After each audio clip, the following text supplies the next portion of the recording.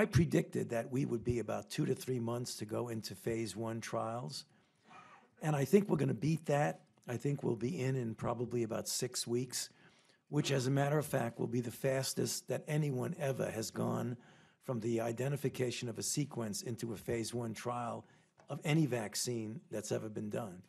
That's the good news. The sobering news is that since vaccines are given to normal individuals, what is paramount is safety and whether or not it works.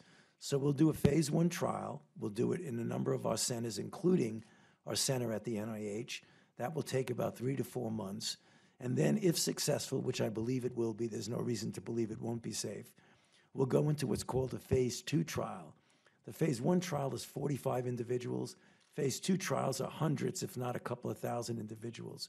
It would take then about a year to a year and a half to be fully confident that we would have a vaccine that would be able to protect the American people. And so although the good news is we did it fast, the bad news is that the reality of vaccinology means this is not going to be something we're going to have tomorrow.